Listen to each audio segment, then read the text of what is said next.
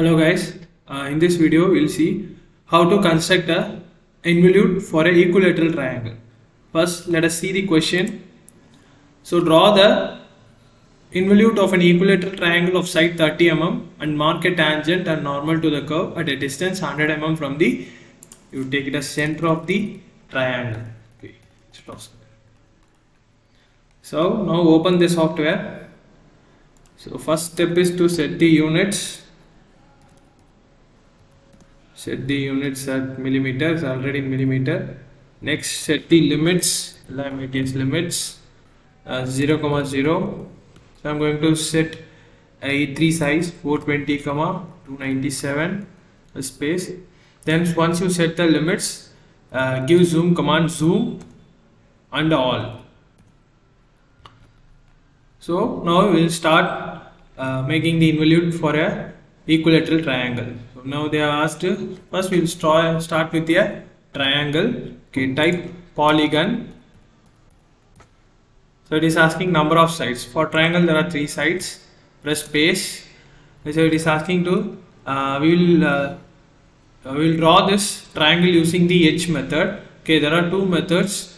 Either you can form it by a inscribed or circumscribed circle method or edge method. So I am going to use the edge method. Incoming call.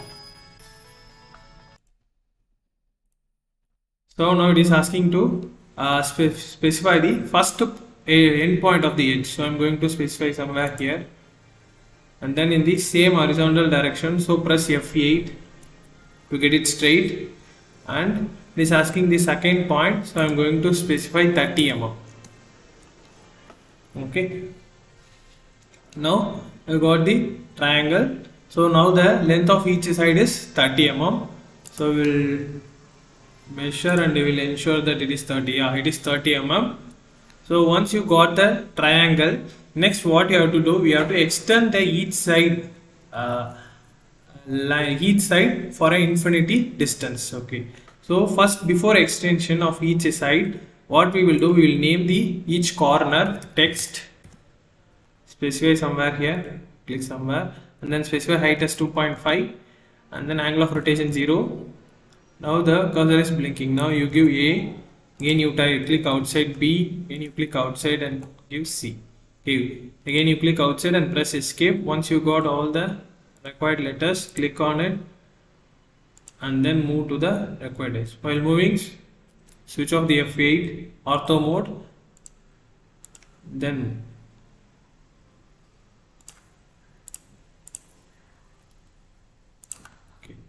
now what we are going to do, we are going to extend the each side. Okay.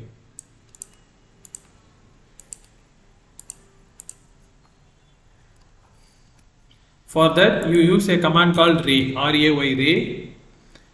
So we have to start from the base. Okay. So this is the base, AB, click AB, you will get a line. Next you have to, again you type array or press space to get the previous command. Now select C and A. Next select B and C.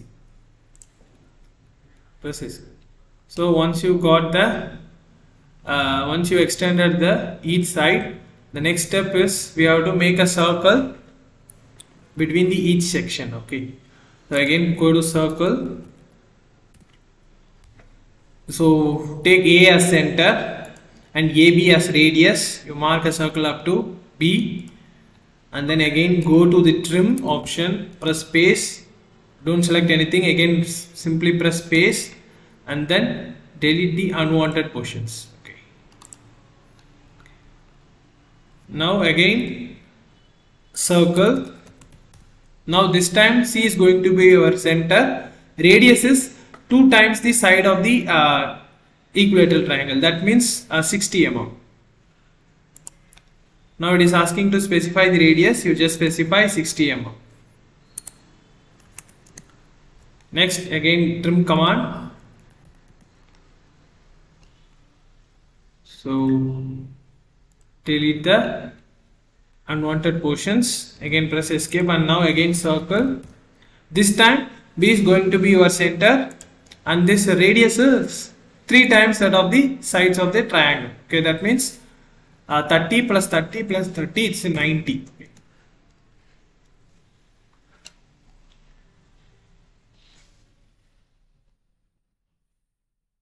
I think it is not intersecting with this line, so again I will draw it. I think there is a problem. So again circle, select B as center,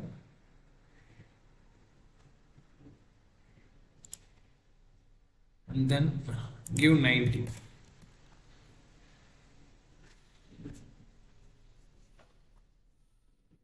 Actually it will intersect with this point, but it is not intersecting here. So we will delete this one and we'll go back, correct this and come back. Again circle,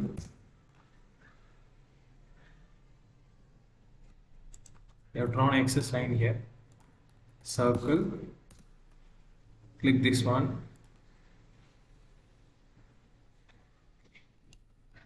and then give the radius as 60 mm. Trim command, double space, then you delete the unwanted portions. Now again circle, now take B as the center, and radius should be 90 mm. Yeah, now it is coming correctly. Okay, while selecting the center, make ensure that you are selecting the correct corner of the triangle or not. Okay,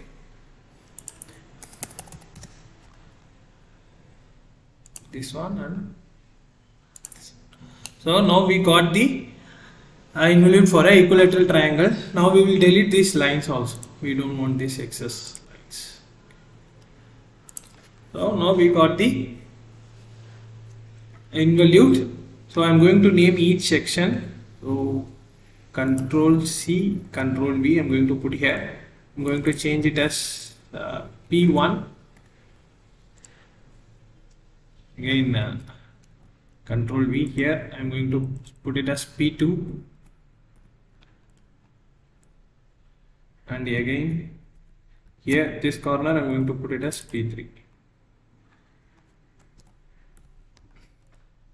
So now we got the involute. Now the question is not over. We'll go to the question. They have said mark a tangent or normal to the curve at a distance of 100 mm from the center of the triangle. So what we are going to do,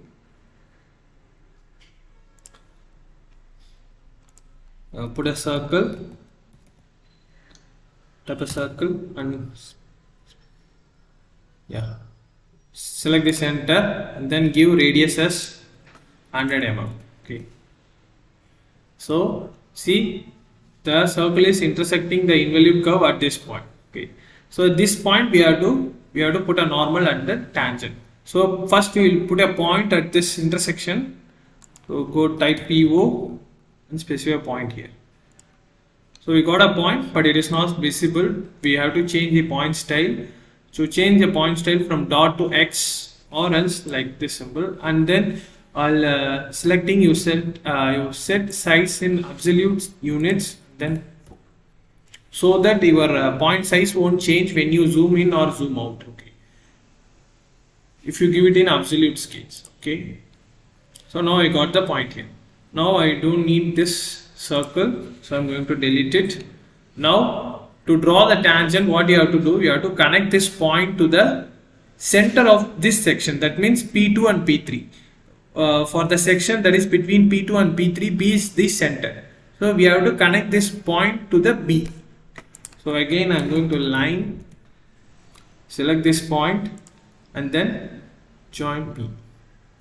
So this is going to be your, this line is going to be your normal. So we have to extend it on the other side. For that I am going to use rotate command, RO, select this object and press space, and it's asking the base point, select this one and click copy and give 180 degree.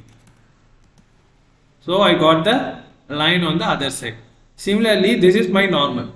To draw a tangent, we have to draw a line perpendicular to this normal. So I'm going to rotate this line on both sides. Okay, select this line and type RO. It is asking base point, select this point, copy and give 90 degree. So you got a line on the left side of, you got a line on the left side. So we have to extend this line on the other side. Again you type line, press space, so not line, okay, rotate RO, press space, select this object, press space, select the base point and then copy, and you have to rotate 180 degree. Okay, so now I'm going to give a name. So select this one, Control C, Control V, sorry, double click this one. So I'm going to give it as N.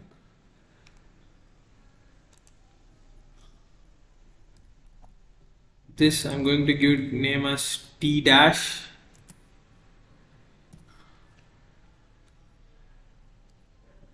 Double click T dash, click outside, press escape and Control V. I'm going to name it as T. T dash is going to be my tangent, PN is the normal. Okay, so once you got the curve, so we have to differentiate the curve, tangent and normal apart from the construction lines. These are the construction lines, right? So what you do, you increase the line weight as well as the change the color of the line. Okay, so I'm going to select this sections. Totally have 3 sections. So go to here by layer, and here you can change the thickness. So I'm going to give it as 0.35 and also I'm going to change the color to red. But the line size, line thickness is not increased. It is increased but it is not visible. To make it visible, you switch on this one. So this is line weight. If you can't find this icon here, we have to go here customization and we have to select this line weight and we have to come back here to get the icon. Okay, so now you can see the line thickness is increased. So if you want to increase further, you can increase. Select, I'm going to give some 0.5. So now similarly I'm going to change the thickness of tangent as well as the normal. Now I'm going to change the color. Put green.